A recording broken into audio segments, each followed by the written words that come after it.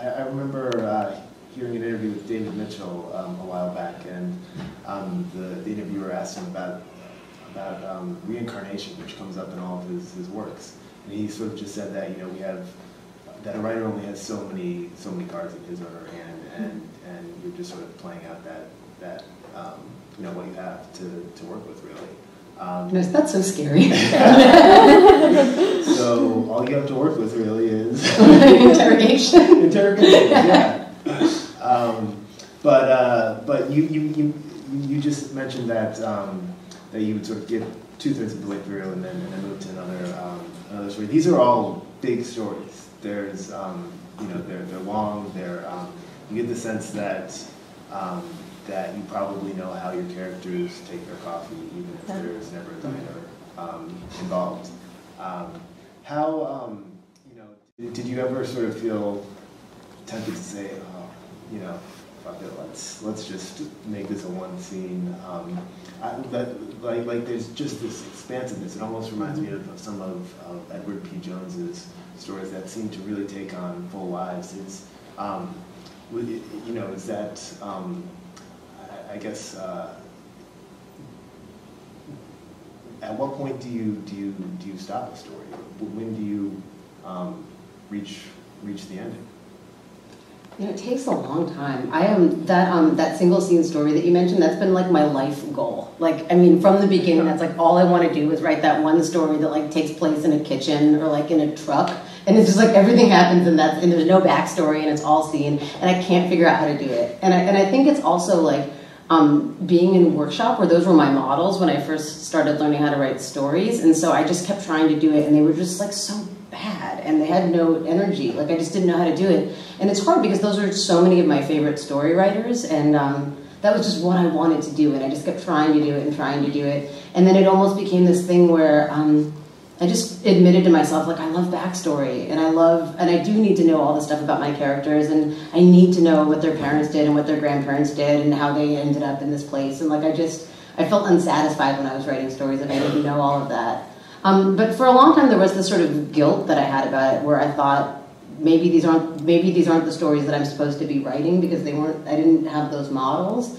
And Edward P. Jones was one of my huge models, especially All in Anger at Children. Like when I read that book, it's just those stories are so novelistic, and you get their backstories and you get the full lives, and you also get a full sense of, like, I feel like he writes about Washington D.C. in a way that like no one else has, and I just fell in love with his stories. It was him, it was Deborah Eisenberg, it was Alice Munro, like Edith Perlman. Like once I just saw these stories, these people that were writing these 30 or 40 page stories where you could just kind of like let out a breath and just kind of live with those characters, that I saw what I was trying to do. Mm-hmm. Like not that I could do what they do, but I saw like, okay, this is the model. Mm-hmm. At any point when we were working on these, did you feel tempted to expand anyone into a full novel?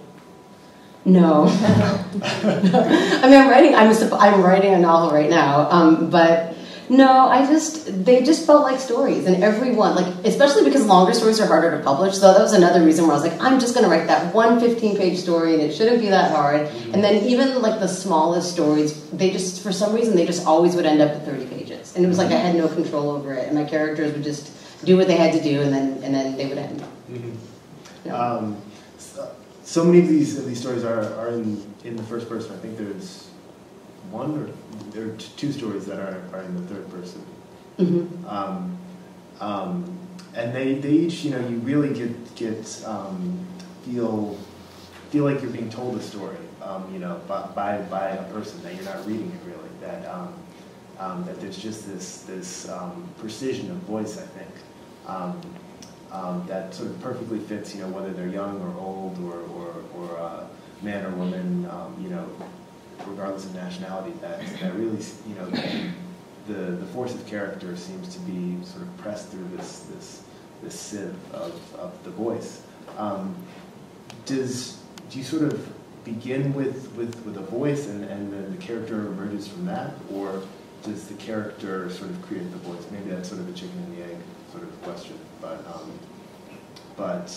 how did you go about developing these voices? It just would come to me, and when they didn't come, that was another reason that like I could feel the story not working as well. But once I would just sort of hear their voice and I would get a sense of the rhythm of their voice and just sort of cadence and those sorts of things, then I knew that I could write the story. I think the voice is the most important thing for me. And I think also for a lot of these stories, they almost feel like testimonials, or it's this, it's like finally someone gets a chance to say their side of the story. And so that's why first person felt really important to me. It felt like this decision that I was really thinking about a lot as I was writing. Yeah, and I think it was also, again, with models, like, it was reading Grace Paley and just trying to think about how she could just get that voice. And I or Leonard Michaels, and I think it was that, and it was also realizing that I loved a certain kind of old-fashioned story where it's almost like someone says, a man sat down and told me the story, and then we get the story, and suddenly that's the story. And I just fell in love with that, and I just wanted to try to do that. So with a couple of the stories, it was really that feeling of just being sort of like self-consciously aware of the act of storytelling and who's listening and all of that. Mm-hmm. Yeah, and I think that that it really I don't know, it really works just particularly in getting a sense of each character's maybe self-deception, or the we become as deluded isn't the right word, but as we begin to wear the same blinders maybe as the characters, like in The Quietest Man, where in that moment where he realizes that his daughter is actually writing this play about his sort of greatest hour. It's just such a heartbreakingly wonderful. I feel like tragedy is kind of easy. It's easy to gin up emotion when something bad happens, but being able to get that sort of heart-swollen happiness is much more tricky to pull off, I think. But it happens, repeatedly in these stories, in these moments that you're not really expecting, where a son steals a bottle of wine that his father can't afford, and it becomes this sort of really tender, unexpected moment. Oh, I'm so glad that you think that.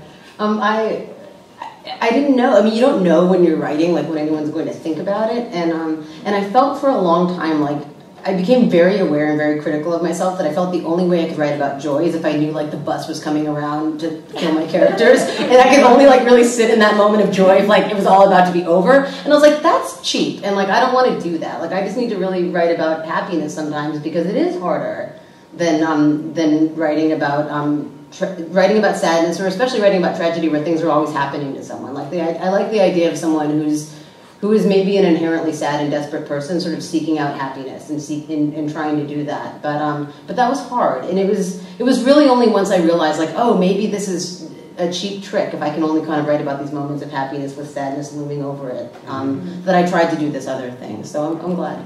Yeah, it's sort of.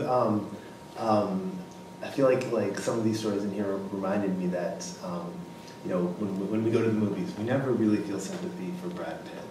But we feel sympathy for Seth Rogen or Chris Farley. There's something about being sort of down on your luck, a bit, a little overweight, and things just aren't going your way. That you just want to give the poor guy a hug, and I think that these stories really sort of capitalize on that sense of that point maybe where desire and vulnerability meets. Mm-hmm. That's where a reader's sympathy is born, maybe. Oh, I like that.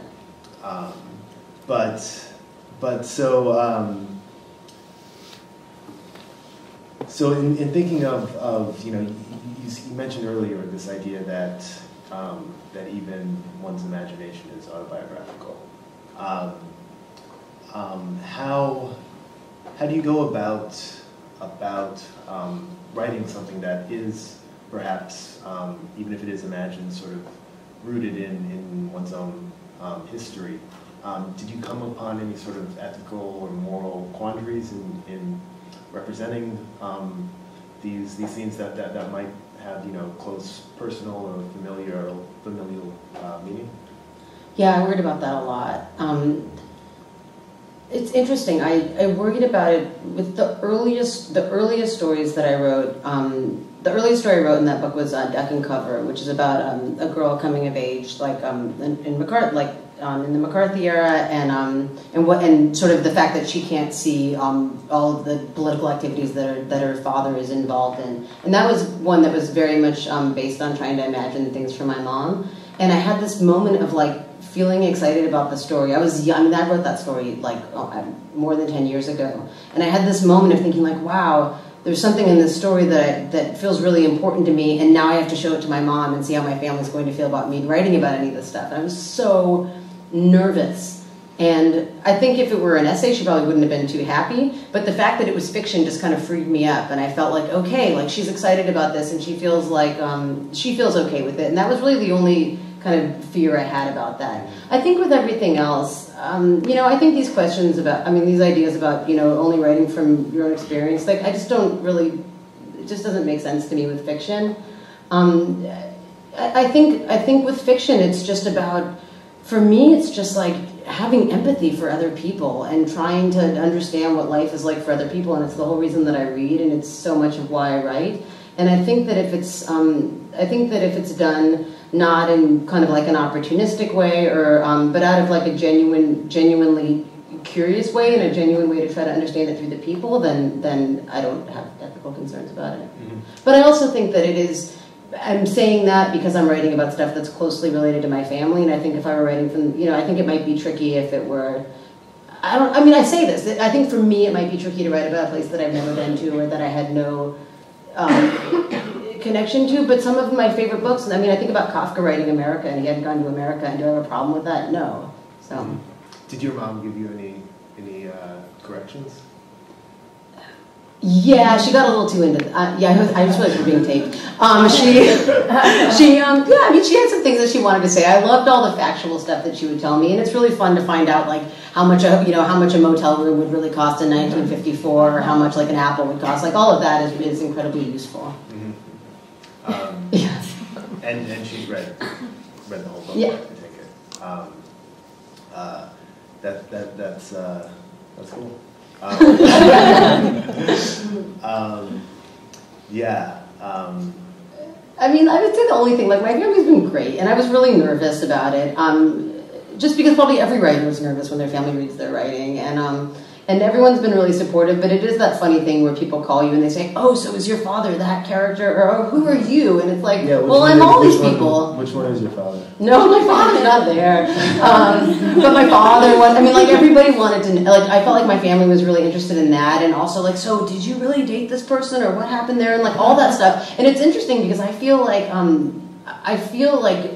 the male narrators those stories feel just as autobiographical to me as the female ones. Mm-hmm. It's just like, they're just these people that you create and they live in your head for so long that, of course they're autobiographical in that way. Mm-hmm. Is there, did you have sort of, the book's been published to great acclaim, and did you have any sort of separation anxiety, or has there been any sort of period of mourning now that they're not really yours anymore? They're the readers now. I know. You can't change the words on the page. They're sort of out in the world, and these, I imagine, these characters that you've been carrying around in your head for 10 years now are suddenly out in the world. Is there a sense of loss?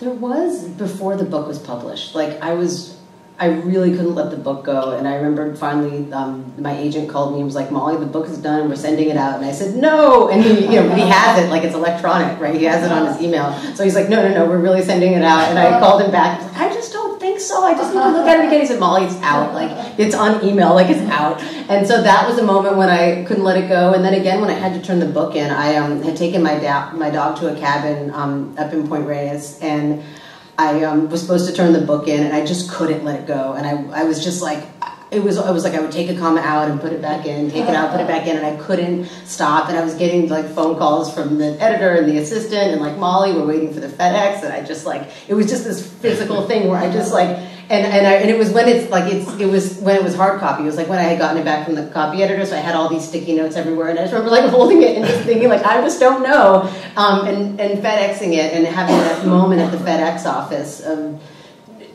thinking that I should be so thrilled, but just having this like kind of, it sounds so hokey, but like having this moment of like, God, I'm saying goodbye to these characters, and I don't know, and like I don't know, it's like I don't know what's going to happen.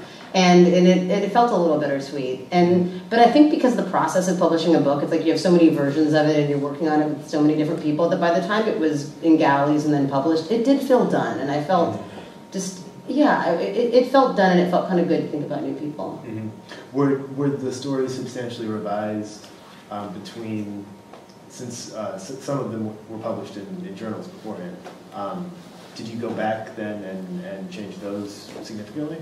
Yeah, it changed everything. I think because it's a funny thing, like for everyone here who's a writer, I wonder if it's something that other people think about. Like, I felt like I could make each story work the way that I wanted to send it out to a journal, or to feel like each story was doing what I wanted to do. But I think as writers, like we all kind of know our tricks. And so then when I had them all laid out, I was like, oh, here's like the way that I sort of took this step to get to this ending in this story. And I could see that I had kind of given myself a shortcut there in another story. Mm-hmm. And I didn't want to do that because, you know, I'm putting together a book, not putting together a collection of stories. So I felt like then I didn't get to use any of my tricks when putting together the book, and I had to dismantle the stories because of that. Mm-hmm. You know, or there would be like a phrase that I really loved in one story, and it felt like it could, you know, you kind of like get to hold on to it for another story, but in a book you don't really get to do that. So all that stuff took work.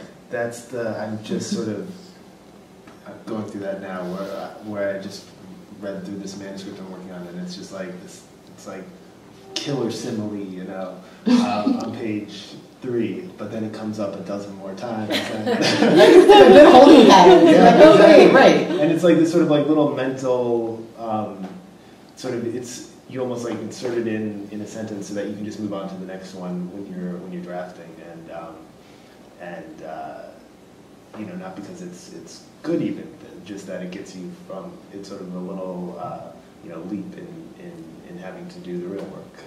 Yeah. And so I'm glad I'm not alone in that. Oh my God. I mean, the scary thing is then you're looking to the catch them, because then you can't tell because it's so, you're looking at it so closely, so, yeah.